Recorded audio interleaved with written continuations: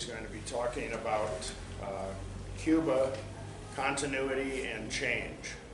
But before we get to that, let me apprise you of some upcoming events that hopefully will be of some interest to you. And before I do that, I'm going to start this clipboard around. If you're interested in knowing more about Center for Global Justice activities and events in San Miguel, or in general, we do several trips and things like that.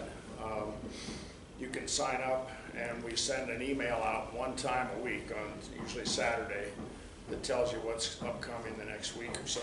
And if you're not already on our list, please sign up, and we'll send you some information. Next week, in the summer conference series, we're doing programs on Wednesdays and Thursdays, both at 11 o'clock, either in this room or in the Sala Quetzal, which is behind us. Next week on Wednesday, we have a film called 500 Years, Life in Resistance. And it's a story of the Mayan people in Guatemala and their history basically since the Spanish invasion, including at least a couple of decades of genocide sponsored in some way, shape, or form by the United States, and also the overthrow of a Guatemalan president. So I think that'll be a very interesting film. On Thursday, we have a more local activity going on, a talk by Alberto Avalera, who's going to talk on Is Tourism Ruining San Miguel? So we'll hear about the urban planning, or perhaps lack thereof in some cases, in San Miguel. Alberto has experience in several other states and is a very good speaker, so I encourage you to come to that. And the last but not the least important thing that's coming up next week is on Saturday. The center is sponsoring a book launch for a book entitled Hear Me, by a local San Miguel author who is actually here this morning, Sally Latch. At 3 p.m. here in the Cafe Santa Ana, she'll be launching her new book. Hear Me is a collection of interviews that Sally conducted with a variety of refugees and immigrants from different countries in the Middle East. And I think that'll be a very, she spent some time on the Greek island of Samos, and this will be about her experience there. So I encourage you to all come for a little bit of nosh of some kind, and to hear Sally from her books. So now let's get back to today. Let me tell you a little bit about Cliff and his background. He claims to have been a political activist most of his life, and for those of us that know him a little bit, we could say that's probably true. After growing up in North Dakota, he went on to a variety of academic degrees, including a Master of Arts at Johns Hopkins, and he got his doctoral degree in social philosophy at Florida State University. He taught most of his career at Morgan State University, which is a historically black college in Baltimore, where he taught philosophy. And he moved to San Miguel in about 2002 or 4, and along with a couple other people started the Center for Global Justice in 2004, and it's been alive and well ever since then. To give him a little bit of credibility for today's talk, Cliff has been participating in, sponsoring, conducting tours to Cuba of one sort or another since 1989. So I don't think we can find a person who's better versed in the Cuban economy, the Cuban political system, than our own Cliff DuRand. So with that, I'll turn this talk over to Cliff. There's some pamphlets and brochures on the table outside about some of Cliff's books and the center's activities. I encourage you to pick those up. Thank you. Thank you, Steve. Being a small crowd, I'm not going to use the table, and I'm not going to use the mic. If you can't hear me, move in a little closer, but I'll try to project so I don't have to use this gadget. Today is the 65th anniversary of the start of the Cuban Revolution. It was on this day in 1953 that Fidel and Raul and a bunch that they had organized attacked an army barracks in Santiago de Cuba, hoping to spark an uprising. The uprising didn't happen, and the attack on Moncada turned out to be a disaster.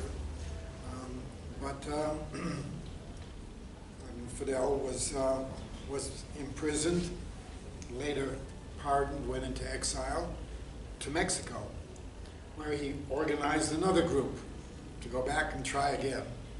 And it wasn't until 1959 that they finally succeeded in overthrowing a very brutal dictator that the U.S. had sponsored, Fulgencio Batista. So in Cuba today, there are celebrations of the start of that revolution on this date, 65 years ago. My talk, though, is not about that, about the history. Continuity and change has much more of a present-day focus. You know, for the first time in 6 decades, Cuba has a president who is not a Castro, and who was born since the 1959 revolution. The generation that made the revolution is being replaced with a new generation of leaders. Cuba is changing. Yet there is also continuity. The program of reforms that was launched in 2011 has changed much in this socialist country. Yet much remains unchanged. Too much to suit many Cubans who have hopes the new leadership will move things forward more rapidly. For them, there is too much continuity. Well, I've just returned from my annual trip to Cuba. The journey I've been visiting, or country I've been visiting regularly since 1982, and since 1989 every year. I want to share with you some of my observations and reflections on the changes that are underway and the issues that Cuban socialism faces today. Outstanding among them is Cuba's conceptualization of socialism and how to build it. I want to talk about that. I want to talk about the reforms. I want to talk about the new constitution that has just been drafted. So I want to cover a number of different areas. We used to think we knew what socialism was. But back in 2005, Fidel Castro made a striking confession. In a speech at the University of Havana, he admitted that, quote, "Among the many errors that we have committed, the most serious error was believing that someone knew how to build socialism." Well, that someone was, of course, the Soviet Union. It turned out they didn't have the right formula. And so Cuba, as well as many others, have been striving to reinvent socialism in the 21st century now. Earlier, socialism was thought of in terms of sovereignty, social justice, equality, and human development. These are values that Cuba has sought to realize since the early days of its revolution. And they've done so with remarkable success. While building on these achievements, today Cuba is reconceptualizing its project in terms of these 6 key words that you hear used a lot. Cuba is to be socialist, sovereign, independent, prosperous, sustainable, and democratic. There are some who would add to this list such things as participatory, would double underline democratic, and accountability and transparency. Those are things that many Cubans feel need to be improved upon. And these additions imply political changes as well as economic ones. One prominent Cuban philosopher argues that rather than a state-centric economy, which is what they adopted from the Soviet Union, Cuba needs an integral state with civil society, pointing out that as early as the 1960s, Fidel called for giving more functions to civil society. Another Cuban thinker asserts that Cuba's main problem is not economic, it is ideological. Get that right, and it will lead to policies that will grow the economy. Well, with the retirement of Raul Castro from the presidency, all eyes are on the new president, Miguel Diaz-Canel. Born after the revolution, in 1960, he has come up through the ranks as party secretary in Santa Clara and in Holguin. An engineer by profession, he's also been a professor. Unlike Raul, who operates quietly from behind the scenes, Diaz-Canel has a popular touch. It is said that during the hard times of the 1990s, he rode his bike to work. Since taking office, now he has toured the country, Fidel style, talking to people in the streets, visiting factories, schools, hospitals, cultural centers, and mountain villages. Significantly, late last month, in an unprecedented move, he took the entire state council, which is the top governing body, to Santiago de Cuba to learn from the example of the party secretary there. The secretary is a modest man who is noted for sometimes dressing like a peasant and standing on a street corner to see if government vehicles are picking up hitchhikers as they are supposed to do. He will also visit bakeries at midnight to see if flour is being stolen. He's a man of the people, and Diaz-Canel is saying that the country's leadership should be too. Through the extensive TV coverage of this trip, this is the message he is sending not only to the leadership, but the whole country. Aside from the highly visible top leadership, a word needs to be said about others who make up the government. Rafael Hernandez, editor of Temas, which is the leading journal of social analysis, has compiled interesting information about this. Looking at the National Assembly of People's Power, which is Cuba's legislative body, he finds that 86% of its members are university graduates. 53% are women, and 41% are black or mestizos. Occupationally, 53% are state managers, 27% are workers, and 6% come from co-ops. On the whole, this is a fairly representative cross-section of the population as a whole. There are no millionaires. It's also interesting to look at the composition of Raul Castro's Council of Ministers, Cuba's equivalent of a cabinet. 8 are engineers, 8 came from the military. There are 5 economists, 2 lawyers, and 3 professors. Again, we're looking at a highly educated group heading up the state administration. There are no millionaires here either. Diaz-Canel has just announced the new ministers, and with very few exceptions, they are the same. There were a few replacements. The average age now of this new Council of Ministers, cabinet, is 60. Just 10 years ago, the average age was 70, so it's getting younger. consists of 26 men and 8 women.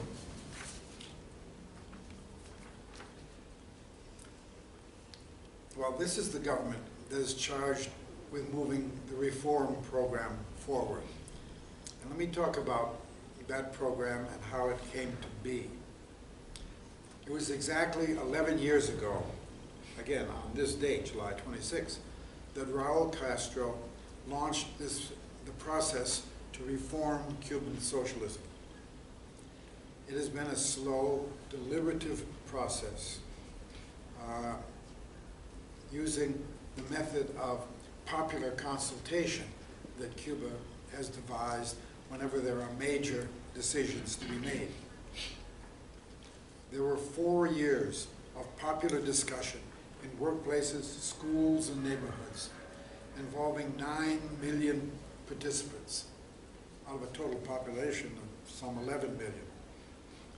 And in April 2011, a comprehensive set of economic and social policy guidelines for the party and the revolution was adopted. The lineamientos, or guidelines, promised más revolución, mejor socialismo. More revolution, better socialism. Far-reaching changes were projected to improve Cuba's socialism. A high-level permanent commission was established to oversee implementation of the guidelines over a period of 15 years. So, long-term project. At the heart of the reforms was a shift away from the state-centric model of socialism that had been adapted from the Soviet Union. Under the state socialist model that had informed most thinking around the world in the 20th century, socialism meant state ownership of the means of production and rational planning of the economy in the interest of the working class. This model created a high degree of political consensus and unprecedented economic and cultural advances. State socialism was able to protect sovereignty and assure a high degree of social justice, equality, and human development. I find the level of human development especially noteworthy. Cuba has one of the most highly educated populations in Latin America, if not the most highly. One indication of it is that while Cuba has only 2% of the population of Latin America, it has 12% of the scientists in the region. Well, this state socialism was seen as a transition to a future communist society, where classes would no longer exist and the state would wither away as society came to be governed by the associated producers. But by the mid-1980s, it began to be realized that the socialist transition was not leading toward the expected outcome. As Olga Fernandez, a leading Cuban philosopher, told me years later, rather than the state withering away, it was civil society that was withering away. A paternalistic state provided free education, health care, job security, and a comfortable standard of living to a basically passive population. There was a bureaucratization of the state that had taken place. And with that, though there were ample opportunities for political participation, there was little room for initiative.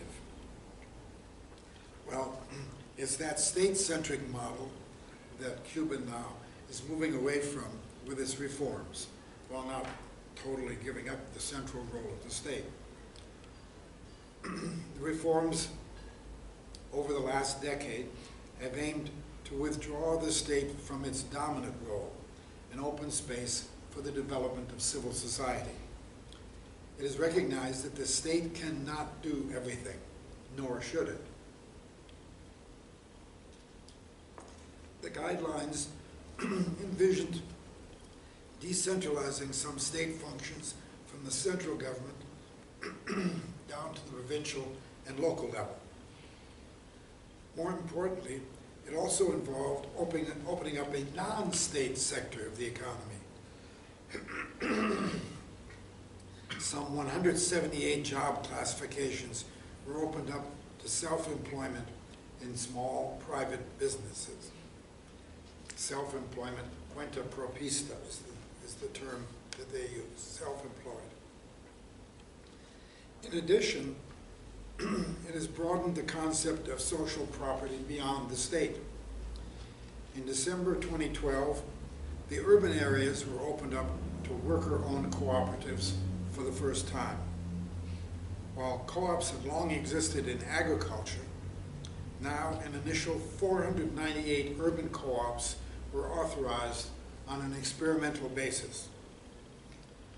The non-state sector of private businesses and cooperatives have done much to enliven the Cuban economy.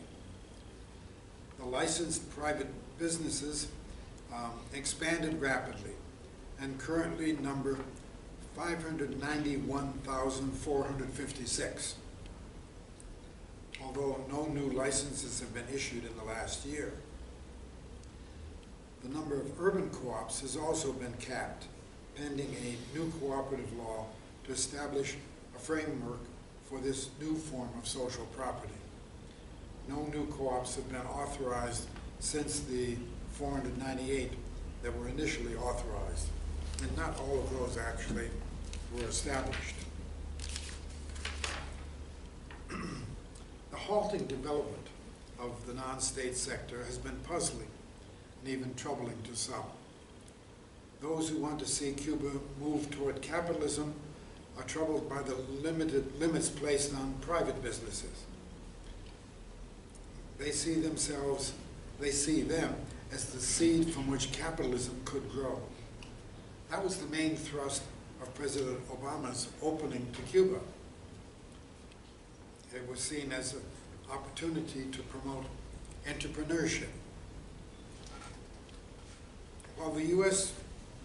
recognized the Cuban government, it did not accept Cuban socialism and sought to promote private businesses. For its part, the guidelines state clearly, quote, "In the forms of non-state management, the concentration of property ownership by juridical or natural persons shall not be permitted," close quote. A petty bourgeoisie is permitted, but they will not be allowed to grow into a big bourgeoisie, a capitalist class. Well, how is that to be prevented? Taxation and strict regulation are crucial. That has proved to be difficult. Since most transactions are in cash, it is easy to minimize taxes by keeping two sets of books. Since most of these private businesses service the booming tourism, they have become very lucrative. It is because of these problems that 16 months ago, a hiatus on new licenses went into effect while solutions could be found. Earlier this month, it was announced that new licenses will be issued again beginning this December. But there will be new controls, including strictly limiting one business per citizen and requiring all transactions to move through state-run banks. All private businesses will be required to pay taxes. Whether this will solve the problems remains to be seen. This is a highly dynamic sector of the economy, and ways will be found to get around any regulations. At the same time, the cooperative sector, with its great potential to expand the socialist economy, is being held back. To be sure, there are problems here as well. And I want to illustrate some of these problems by looking at some examples of cooperatives that I've visited over recent years. There are basically two types of cooperatives, depending on how they were formed. Most of the new co-ops are conversions from state enterprises. Others are self-initiated co-ops, formed from a group who organize themselves to form a co-op. In the former case, the members are accustomed to the social relations and work culture of a state enterprise with its hierarchical authority structure. The manager was the boss, although he had to clear what he did with higher authority. For their part, the workers had a secure, lifelong job, but little motivation to do a good job. Then, 5 years ago, the higher authorities tells them that you are no longer working for the state, but can now become members of a cooperative, responsible for the success or failure of business. Perhaps the manager has been given some training in what a cooperative is, but the workers typically had little understanding of democratic self-management. So the former state manager becomes the president of the co-op, and the members continue to follow his or her orders. This is what I observed when I visited a Guayabera workshop in central Havana 2 years ago. They make this kind of Guayabera shirt with all of the pockets. The president, a former state manager of that enterprise, referred to the 42 fellow co-op members as my workers. The new organizational form had contributed to high productivity, with incomes rising to 4 or 5 times what they had received as state workers. But the culture of the workplace had not changed. The Institute of Philosophy has been conducting workshops there to educate co-op members about how a co-op should function. But it takes time to teach an old dog new tricks, as the saying goes. Worker passivity is illustrated by a story the Institute researchers told. They had given the co-op a small stove so they could fix coffee. When they returned later, the workers complained the stove didn't work and asked the researchers to fix it. They replied, "It is yours. You just have to arrange for the gas." Workers were just not used to taking initiatives in the workplace. Well, last month, I returned to this textile workshop and found a transformed atmosphere. It has a new president, a man who had joined shortly after it became a co-op, and was elected by its 62 members when the former manager took ill and retired. There was a lively spirit on the shop floor. Their income has now risen to 5 or 6 times what it had been as state workers.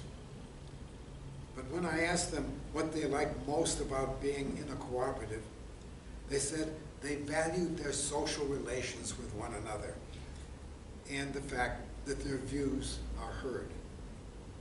They said this new president is better, and he wasn't present when I asked them about their view of him.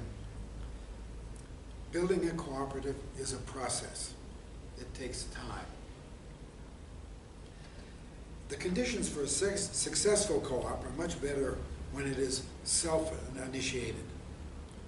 One such case is the restaurant El Bique, which I first visited 2 years ago, just a few months after it had opened in November of 2015.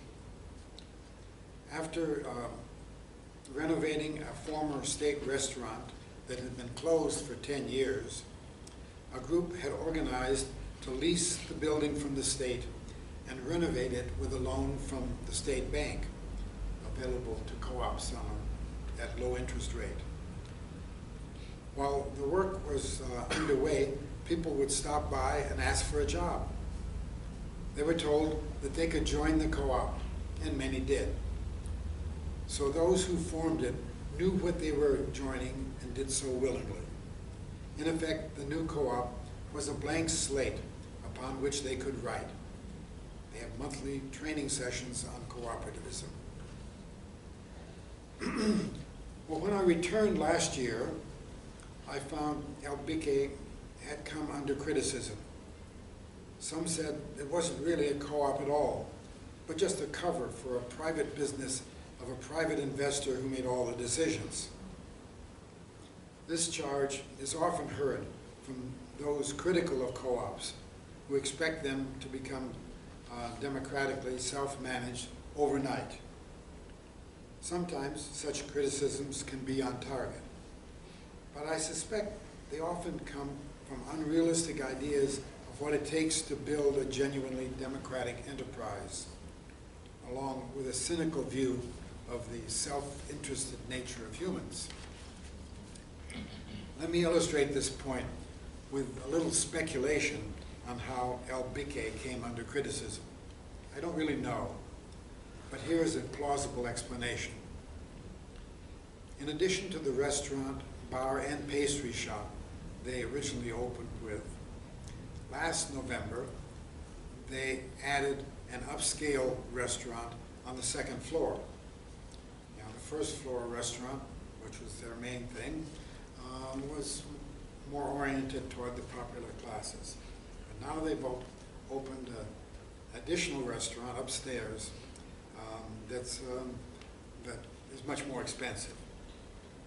The lavish new restaurant must have required some sizable investment beyond any profits accumulated since their opening just a year earlier. I can well imagine that a member with access to money from abroad, maybe his relatives in Miami, was able to make a sizable loan to the co-op. That's perfectly legal. And even though he still had only one vote, the others would support his desire to use it to develop the second restaurant. After all, it's his money, they might have said.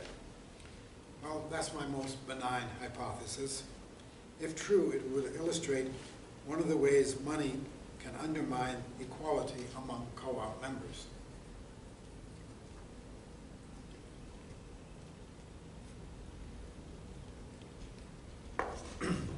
There's another problem that has to be overcome in building a democratic worker cooperative. As I've said, self-initiated cooperative members are more likely to understand how a cooperative is supposed to operate. In any case, they've consented to it. However, not everyone comes into it on an equal footing.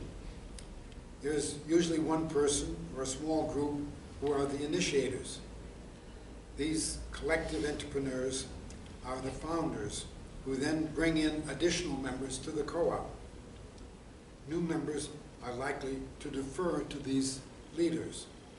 It may have taken some period of time to develop more egalitarian social relations.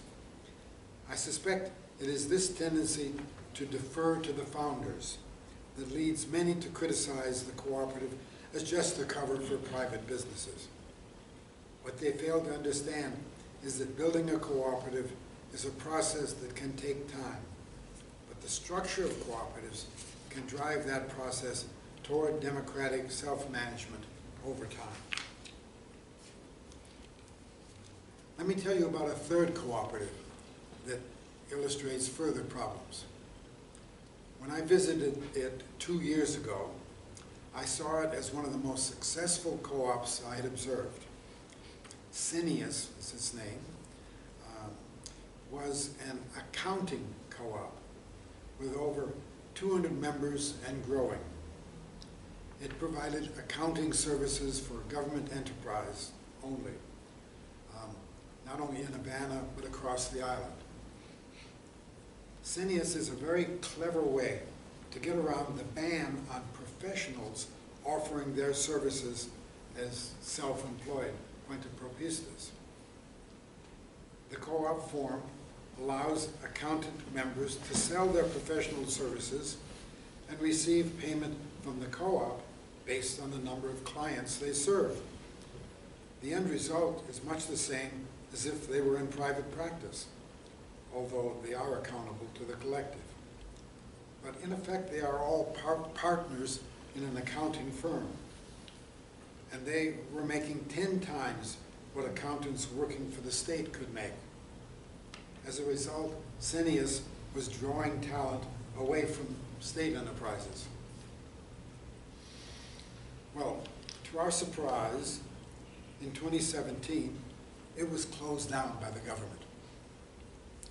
While the reason for this was never clear, there seemed to have been several factors.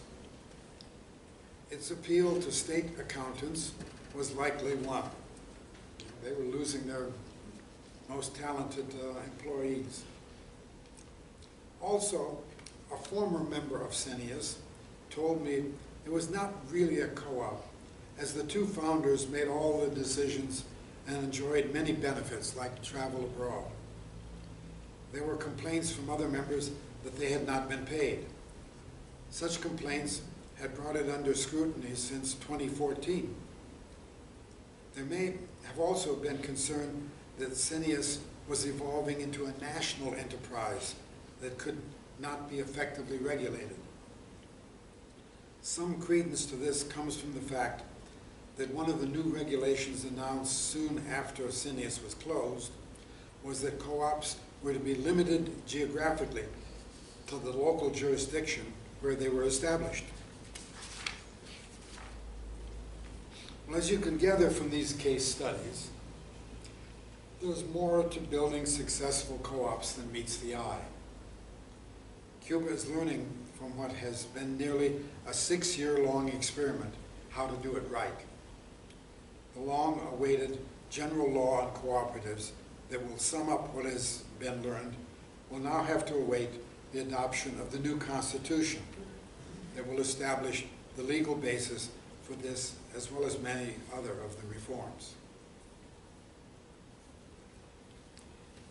Well, let me say a word about that new constitution.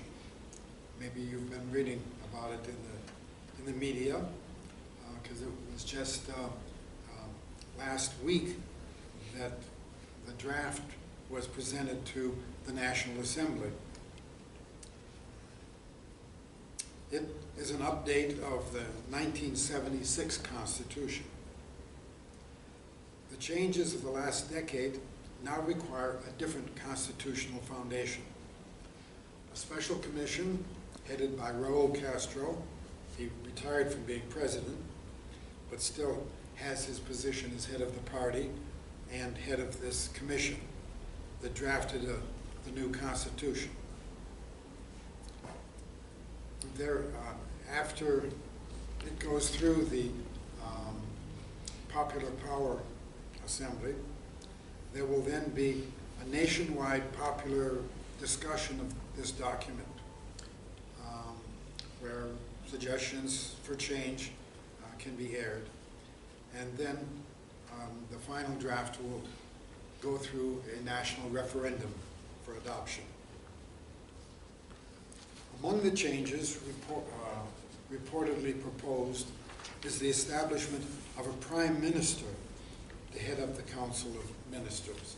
That's a new position, basically dividing the role of the president from the prime minister. It establishes term limits on the president to 2 consecutive 5-year terms. And it will create provincial governors in place of the provincial assemblies that presently exist. Reports also say that it recognized new forms of private property, although it's not clear what that means. Private property? There's always been private ownership of personal property, such as the house or apartment you live in. And with a license for self-employment, you can use that house for a restaurant.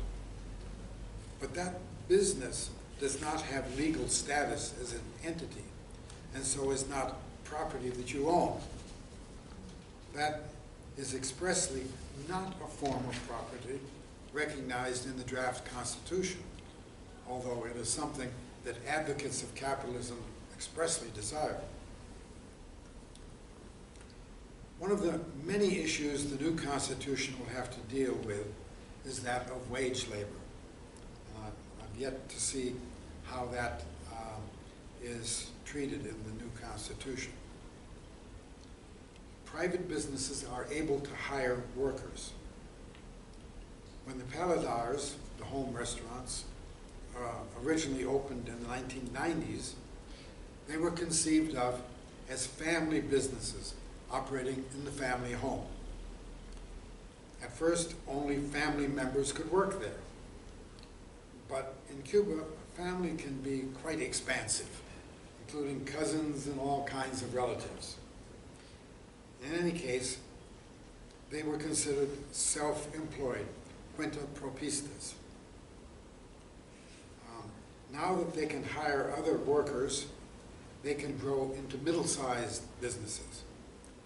But their employees are also still called cuentapropistas, self-employed, even though in fact they are not self-employed, but rather wage workers employed by the business owner.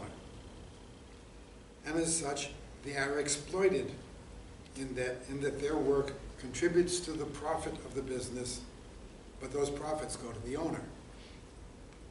The problem with that is that the present Constitution forbids exploitation.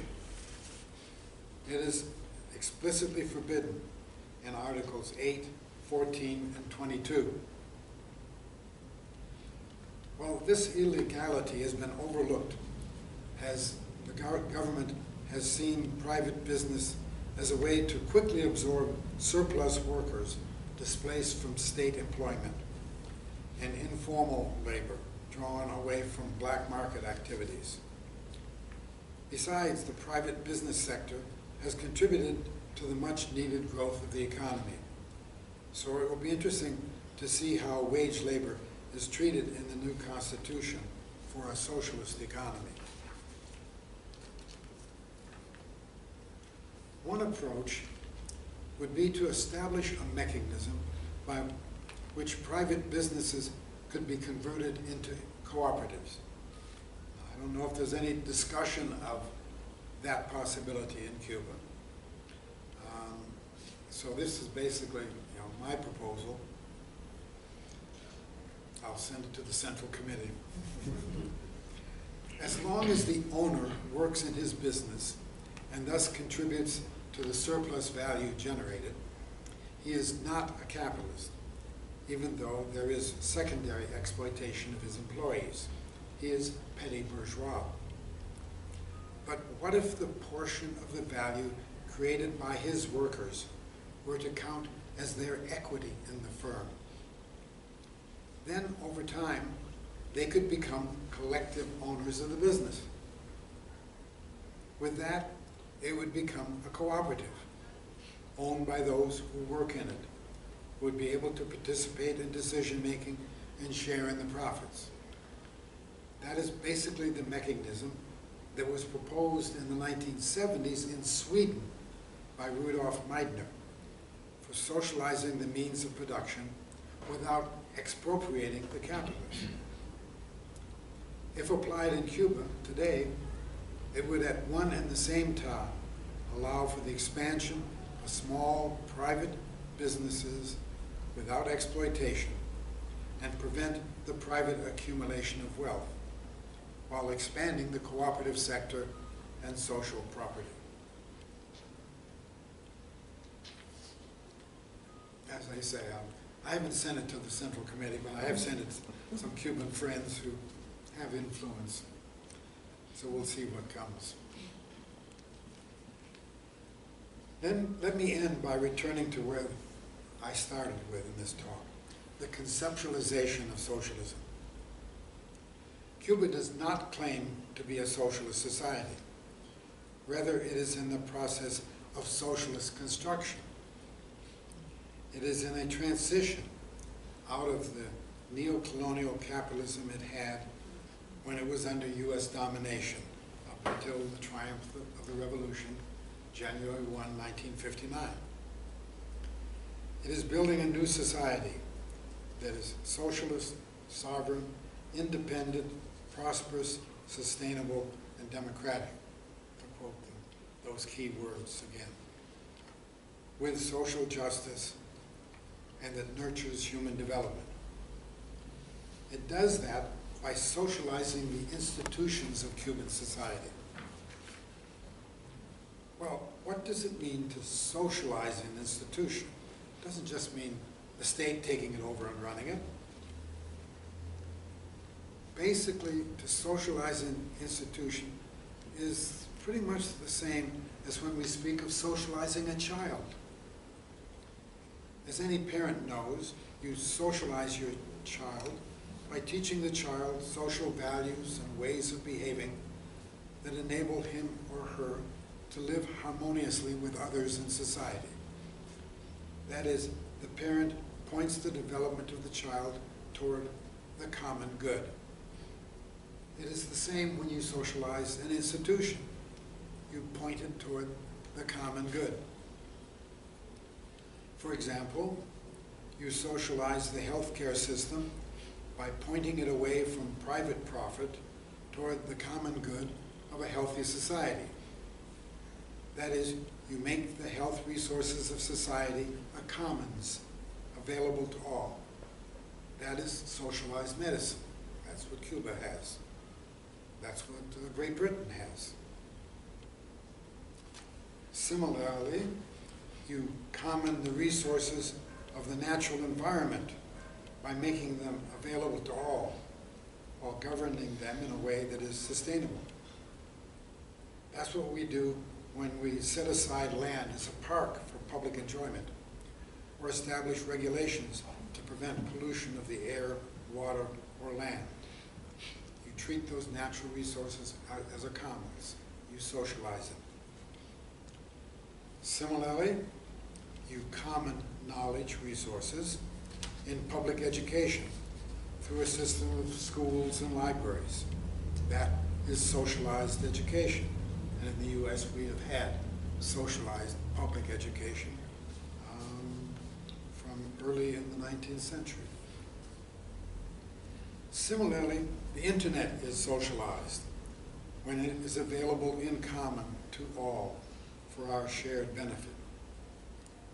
Insofar as it is privatized, as the Trump administration is trying to do, it no longer serves the common good, but rather the profit of some. So, we socialize the institutions of society when we common together to govern a resource that contributes to our collective and individual well-being. From its historical inception, capitalism has sought to enclose the commons, privatize them, and commodify them so as to be able to realize their value in the form of profit for some. Capitalism is still doing that today. In fact, neoliberalism represents an all-out offensive to privatize everything, from education to groundwater, to transportation, to retirement benefits, to public lands, to the postal service, to the penal system, to the military, and on and on. In a capitalist society, we commoners have to constantly struggle to protect the public goods that support our well-being. And that struggle is made all the more difficult by the fact that the state is usually on the side of capital, and we have to force it to protect the common good. In Cuba, on the other hand, the state promotes the socialization of the institutions of society. This is not a simple task, as I've tried to show with the cooperatives I've discussed. But a cooperative is basically a labor commons in which the members pool their labor in a common good. In a capitalist workplace, labor is also pooled, only under the domination of the capitalist and for his benefit. In a cooperative, the labor commoners govern their own collective efforts for their common good. But the socialization of labor aims to also take into account a larger common good, that of the community as a whole. The socialization of labor in a cooperative is important in the socialist construction because it embeds values of cooperation and commitment to a shared well-being in daily work life. thereby fostering a social consciousness, a socialist consciousness. While in the U.S., we are struggling to hold on to slivers of a more just, caring society, in Cuba, they are struggling to forge the new humane society that will advance human flourishing. Let me end with that and open the floor to questions and discussion.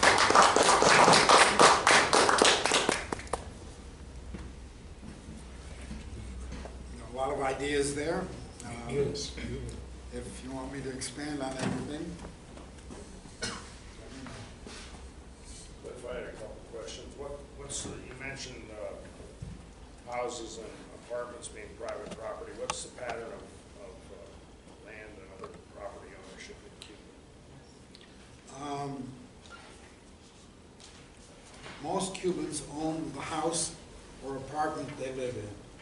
There was, early in the revolution, there was a housing reform that enabled people to, who had been renting, to have their rent count toward purchase of the apartment or house.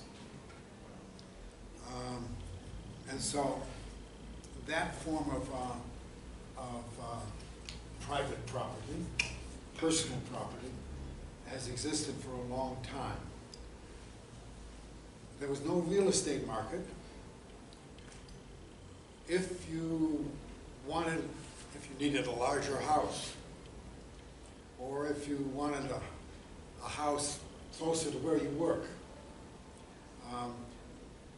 the city government had a bureau that you could go to and list your house then as available for someone else who might buy it from you, and they would help you identify another house that you could buy yourself. But there wasn't any real estate market. One of the changes that was made just a few years ago in the reform process was to make it possible for people directly to buy and sell their houses. They're trying to avoid the emergence of a real estate industry or real estate agents. But there are some who sort of informally serve as go-betweens to help people buy or sell residences. But you can only own one residence in the city. You can also own a second one at the beach. Most Cubans have owned at least that one residence. There is, aside from housing, automobiles. Most people who have automobiles own their automobile and can now, sell or trade their cars. That was another part of the reforms that was made. But those have been the forms of private property that are the most common. What about the condo? What about the land? The land itself is owned by the state.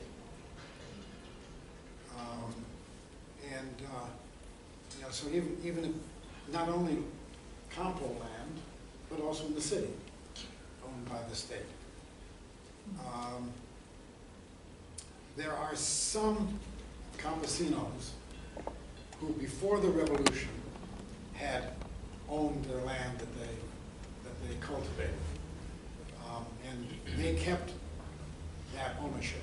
So you do have that as an example of private property.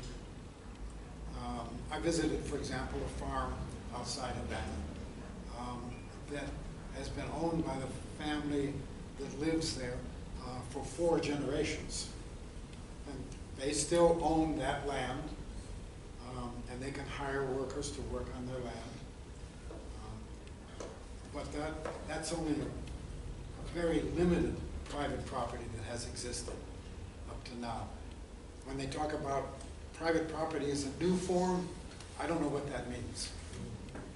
Sorry, I seemed Question? anxious about a question because I want to stay on this topic for. Yeah, sure. So, the initial housing reform, it seems to me, maybe allowed some to sort of win the lottery and some not. Like that it maybe hypostatized existing economic relations, because some folks ended up in very nice swanky houses and some people in very small apartments on the side of busy roads. Mm-hmm. So is that like that? My further question later is about meritocracy, but I'm just wondering, is that fair to say that in fact that because wealth in a society where we don't have direct ownership, but we still end up with a better lot than the other seems to be present, right? When the revolution came to power, many of the people who owned those nice houses went to Miami. Mm. They left the country. And so their property was abandoned, and the state took it over. In many cases, if it was a large, spacious house, it was divided into several apartments. And people who had very poor housing were able to move into that space that was made available. Some of that abandoned property ended up becoming the offices for various institutes. For example, the Institute of Philosophy that I have a long relationship with is in the building that was formerly the residence of the architect for the Capitol building. And it's a very nice building, but now it's used by the Institute of Philosophy. That's where they have their offices, that's where they have meetings, they have their library, etc.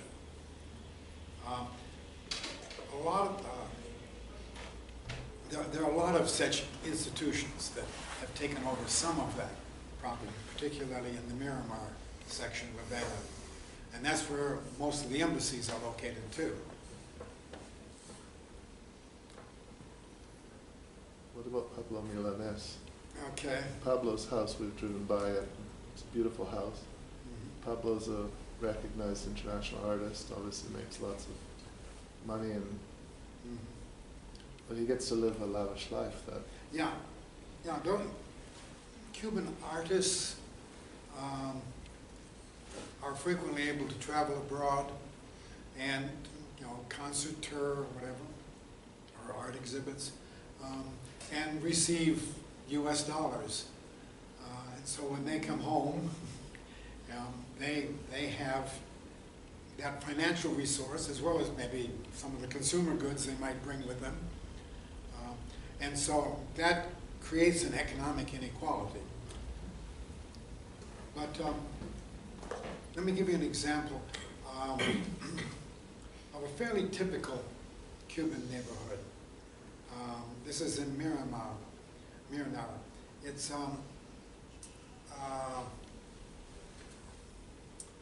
I took a group to a community center there once, and as we drove through the neighborhood, people said, "This looks like a very poor neighborhood," because the houses were old and run down, the area was congested, and so on. And during the discussion we had with people in the community center, one of the questions that came from our group was, what if somebody from this neighborhood, goes to the university, gets a degree, is able to move up to a good, well-paying job? Can he then move elsewhere, buy a nicer house in a better neighborhood? And the answer was, why would he want to move? This is where he grew up. This is where his friends are. This is where his relatives are. What we had seen as a poor neighborhood, actually, in terms of economic levels, was very mixed. There were laborers there. There were taxi drivers there. There were doctors. There were professors, etc., all in the neighborhood. So you don't get that kind of, you know, economically defined neighborhood that differentiates one from the other. And even in Miramar, which is, has lots of very nice houses, a lot of the people who live there have very low incomes. You know, they were the beneficiaries of that distribution of abandoned property. I don't know, maybe I've gone on more about housing. I was You're wondering interested? what triggers the integrity within the cooperative? I mean, what prevents one person from slacking medically or psychologically? How is that sustained? Okay, first of all, a new member of a co-op comes in on a probationary basis. And it's only if he proves himself as a good, productive member of the cooperative that he will then be invited to become a member. Initially, when these urban co-ops were first authorized, an apprentice or a temporary worker could be brought in, but only for, I think it was 3 months. And they finally decided, well, that's too short a time. They extended it to 1 year. But at the end of that time, either the person has to be offered a job as a member of the co-op or let go. Basically, the co-op polices itself. The members of the co-op police one another. If someone who is an established member of the co-op, you know, starts gold bricking, you know, his fellow members, you know, will speak to him and, or ask, you know, what's the problem? And what can we do to help? Because there's a recognition that, you know, in a co-op, we're all in this together. And we don't want any dead wood. And if someone, you know, just isn't pulling their share of the load, the members can expel him from the co-op. Now, in addition to that, one of the things that Cuban researchers on co-ops have been advocating is there needs to be some kind of an umbrella organization of cooperatives that can assist co-ops that are having trouble, or a co-op that has become corrupted or whatever. There does not exist such an institution yet, but presumably that might be part of the new cooperative law that is envisioned. So the sense of emotional solidarity within the cooperative is enough to sustain their integrity of the cooperative. It's like a higher order. Yeah, co-ops are to be self-governing Yeah. organizations. I'm just thinking of the emotional component within Yeah. the cooperative. Well, And I saw that does that quite- have to be taught? Does that higher Well, order of sustenance need to be taught? oftentimes. Or does it yes. come about, or is it a natural, quote, natural force inherent in all human beings? Mhm. Oh, no, to cooperate with others is a natural instinct that humans have. Most of us growing up in a capitalist society have been taught to be competitive rather than cooperative. But human beings have the capacity for either. Depends on which is nurtured. And cooperatives nurture the cooperative side, our higher angels, as it were. Well, you certainly have to limit external input to keep that vital component.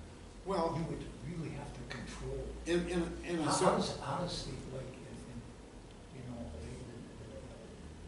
the media, the external media, would have to be really controlled in order not to trigger an alternative lifestyle. Mhm. Well, in Cuba, they are operating in a larger cultural milieu, larger social environment that encourages cooperation, that encourages working with others rather than against others. And so there, you know, the larger culture that has developed and actually been strengthened as a result of U.S. hostility toward Cuba, you know, provides a soil in which cooperatives can flourish more readily. I wonder how the athletic world in Cuba, which is highly competitive, flies a little bit into the face of that. I missed the first I part. wonder how the world of athletics in Cuba, Oh. which is highly competitive and for the most part successful, Mhm. flies in the face of that, Mhm. that need to be. Well, baseball is, and now increasingly soccer, has become a, you know, very popular sport, and those are competitive sports, but they also are team sports, and that teamwork is what is emphasized. Thank you. Yeah. Yes, Sheila. Just a comment, this may be apropos. When I went to Venezuela with a group in about 2005, we visited a co-op that had been one of the older co-ops in existence before Chavez, and they were very successful. They had branched into a number of things. But we were introduced to them with the information that they had just been through a great traumatic experience. And we heard that they'd had about 2 almost all-night meetings because they had to let one of their workers go. And this affected them all very much. It was very, very hard for them, but they did it because he wasn't pulling his weight. Yeah, a whole bunch of reasons. But I could see the solidarity there with it. So imagine in Cuba. Yeah, Same. yeah. Now you have to understand that social relations get developed within a cooperative. That happens in any workplace, but in a cooperative, it is fostered by the very structure of the organization. And you know, the Guayabera workshop that I referred to, you know, in 2 short years, they developed a different work culture than they had initially. Like I said, what they valued in the co-op was the human relations they had with one another. In the back? You had touched on the subject of monetary flows from outside of the country in your example of the high-dollar restaurant on the 2nd floor and where the money came from to invest in the growth of that building.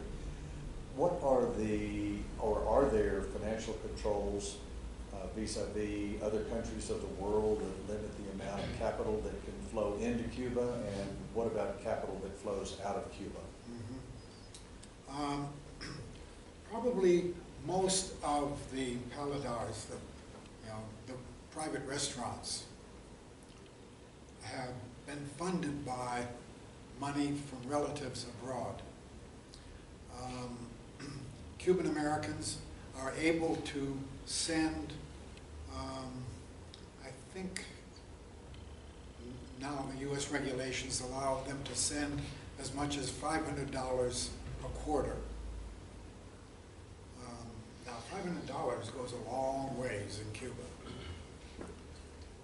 And every quarter, you know, so you can take a house, remodel it, make it a very, very attractive restaurant. With that kind of money.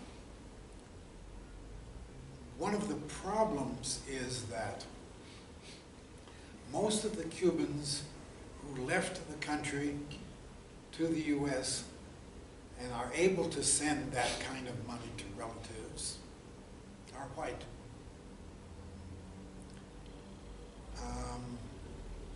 You know, that the elite, the oligarchy in Cuba before the revolution was white.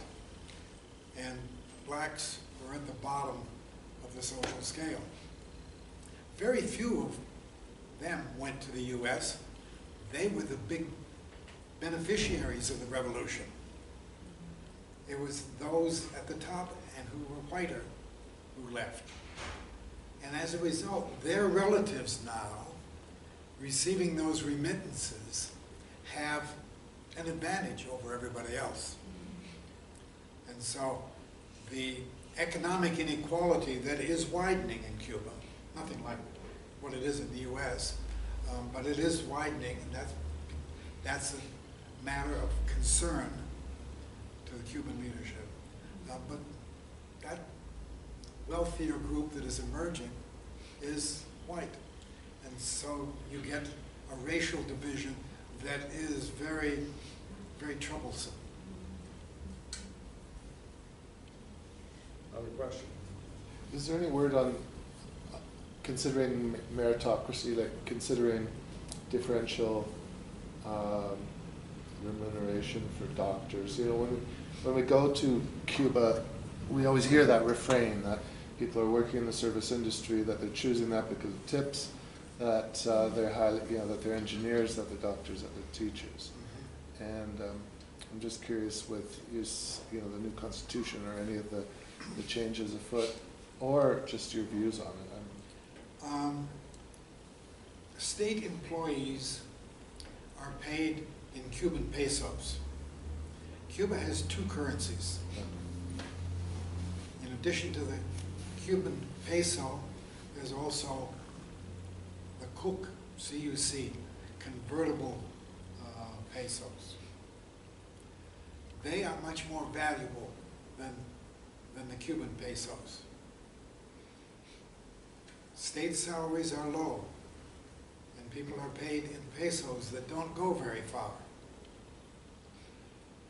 Cubans who work in tourism, though, have the opportunity to receive the more valued currency as tips.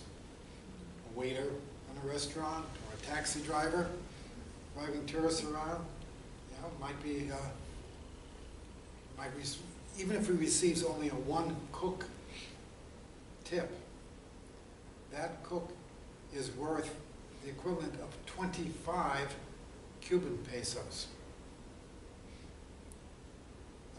And so, you know, someone working in tourism in a matter of a few days can earn as much as a state worker does. Now, doctors you mentioned, yeah. Doctors are paid in pesos as state employees. They're paid very low. What Cuba does is encourage people to go into a profession like medicine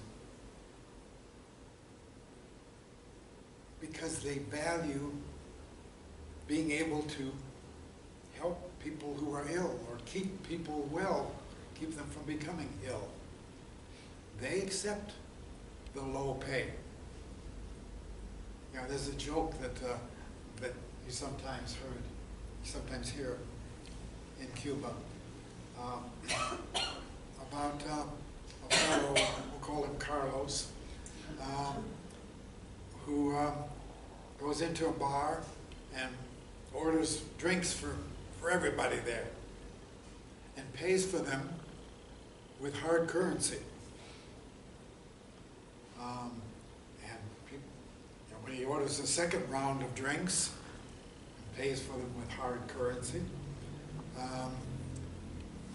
someone asks him, where did you get that money?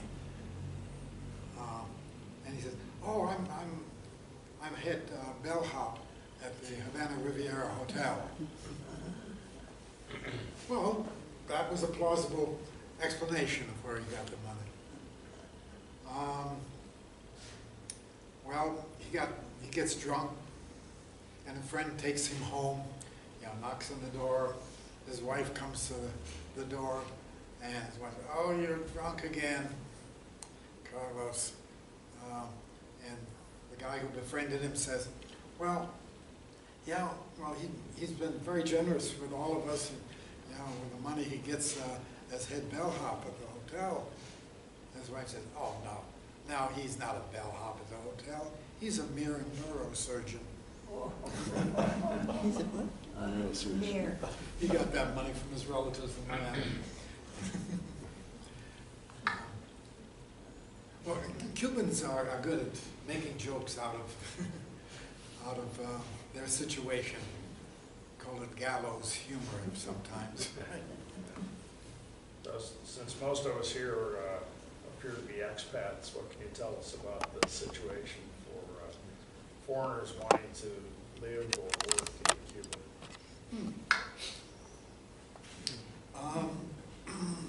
The main problem would come from the U.S. government.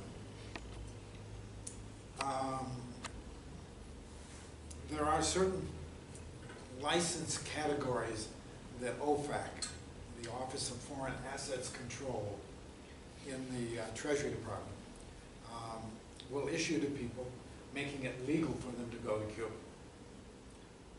Working there is not one. You can't go and do anything that provides a benefit to Cuba. I mean, you can pay for your hotel room, you can pay for your meals, you pay for your cab fare. That's legal if you are under one of the kinds of licenses that is authorized. But if you just go there to work, yeah, you're violating the U.S. embargo against Cuba. And I know USians who do work in Cuba, but they sort of do it, you know, under the table, as it were. And if you wanted to go, after you retire, you want to, you know, settle in Cuba, that's the problem. How do you get your Social Security? You know, there's no way that can move from an account in the U.S. bank to your hands in Cuba. Unless maybe you have someone in Mexico who receives that money into their bank account and can then transfer it to you in Cuba. There's no direct transfer from the U.S. bank to No. Cuba. No. Are there international banks in Cuba? Well, yeah, Cuba does work through international banks. However, the Treasury Department, the U.S. Treasury Department, pays very close attention to what international banks are doing. Even those that have no U.S. ownership. It might be a Swiss bank, for example. A couple years ago, there was a Swiss bank that was fined $200 million by the Treasury Department for handling dollars from Cuba. Legally, the U.S. Treasury Department has no jurisdiction over a bank that is not, you know, U.S. owned. But the Treasury Department is the big elephant in the room. And the Swiss bank paid the fine because they also have operations in the U.S. and they don't want to get on the wrong side of the Treasury Department. So are you telling us the U.S. is not really a free country? Other questions, comments? Yes. I'm wondering how the education system that's below university level supports the new values of socialism, such as cooperatives. Has there been a change in that institution? Well, if you're asking about the pedagogy that's used, for example, though I'm a professor, I confess I don't know much about the primary and secondary educational system in Cuba. But I have visited schools, and you see slogans, you see pictures of Che Guevara, and with the slogan, "Be like Che," who's a model of someone who is committed to building a new society, building new human beings, and able to sacrifice his own individual interest to that end. So there are models that are held up. That's one of the ways that it is done. Not only in the schools, but there are billboards on the streets and so on. Not advertising products. They don't have commercial advertising, but rather promoting the values of a socialist society. Where do they get all the cell phones? Things that the young kids are using. Now, cell phones have become quite popular in Cuba,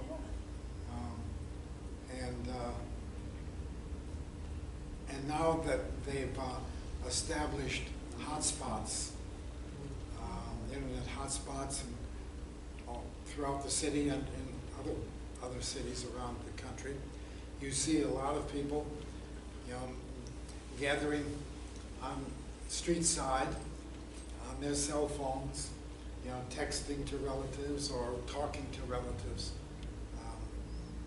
abroad. Do you know if they get Facebook? Can they use Facebook, or is it controlled? What they can do? I don't know. I'm not a Facebook fan, so But you're a member now. I did finally sign up last week for a Facebook account. I still don't know how to use it. I'll show you.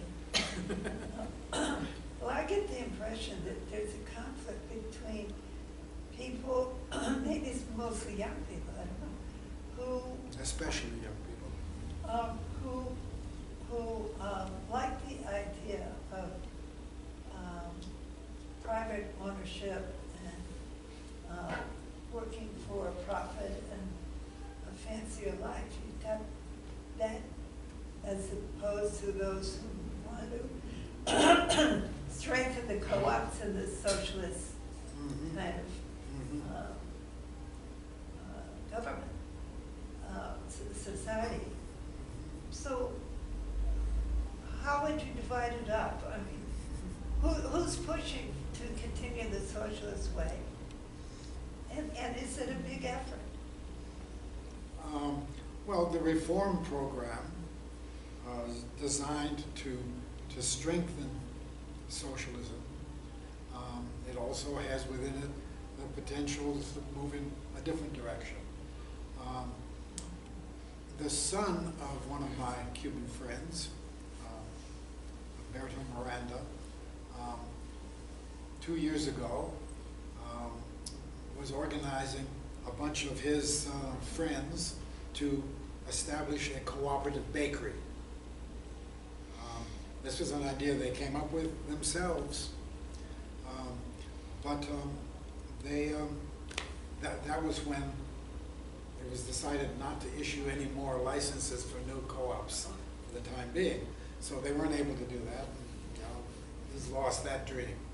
But I understand that there are lots of groups that are operating as co-ops. Co-ops without papers, they're called. They're not legally constituted as a co-op, but they try to operate as one as much as possible. So the spirit is there among the younger generation, but there are also many in the younger generation who are enamored with the glitzy image that they have of the United States, where the streets are paved with gold, and where if you have relatives there, they can send you big money as remittances. And so there are those for whom the dollar sign gets written in their head. The guide that we had last month for our group, Raphael was his name, was more money-oriented than anyone else that I had seen before. How common that is, I don't know, but it's probably more common than those who are committed to socialism would wish for. In fact, what Humberto Miranda says, every Cuban youth should have the chance to live in the U.S. for a while, to see what it's really like, so that all of the propaganda that's in their heads can be corrected. Humberto comes to the U.S. regularly. He is part of an exchange program with the University of Rhode Island. So he teaches a semester there. And then brings a group of students from Rhode Island to Cuba to experience and study the reality of Cuba. So and he finds that the opportunity that people have to travel abroad and see the real world can be a powerful educator, especially when you look at the U.S. today under Trump. The negative aspect is much more visible than it used to be. Well, I was going to ask, do you know how those students reacted? The U.S. students who went to Cuba? I don't know. Maybe someday we'll bring Humberto to San Miguel and he can talk about the reality of Cuba. Anyone who hasn't had a chance to ask a question yet? Okay. You're in charge. Well, that's all right. I was just One wondering or what. two more questions. what role Is there anybody who religion hasn't has. spoken yet that would like to?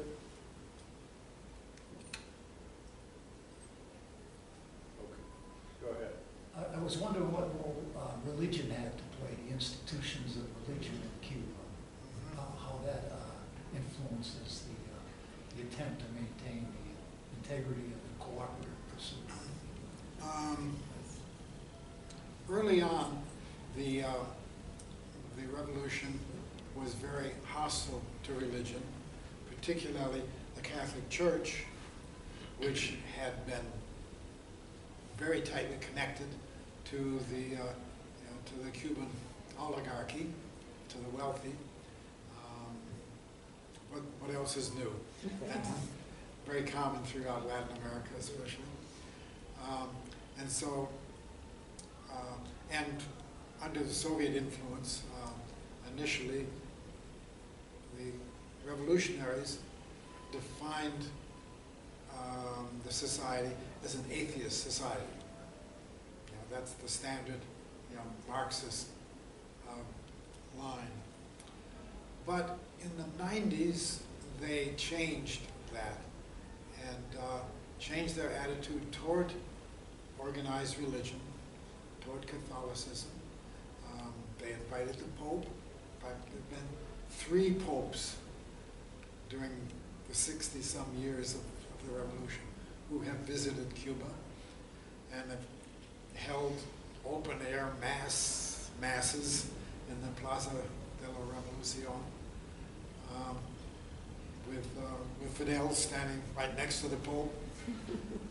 So it's a much friendlier relationship. But I need to add another point. We tend to think of Cuba as like other Latin American countries, basically a Catholic country. Actually, the popular religion in Cuba is not Catholicism. It's one or another variety of the African-derived religions, which we generally refer to as Santeria. And Santeria was never looked down upon by the revolution.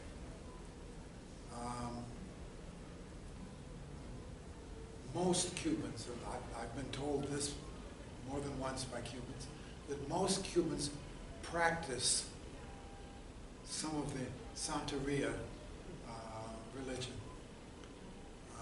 That doesn't mean that they all sacrifice a chicken, but they do relate to that. And that's not just the darker Cubans, but very white Cubans also are quite commonly practitioners of Santeria religions. Early in the revolution, within the first year, there was an incident that had a very powerful effect. Fidel was giving a speech, and white doves were released as part of the occasion. One of them landed on his shoulder and stayed there as he continued to speak. You know, the practitioners of the Santa religion saw that as a divine endorsement of Fidel in the revolution. You said before that Cuba has the highest level of education of all of Latin America. Yeah. Again, it seems to be a conflict. How can they be so well educated and, still go for this Santa Maria?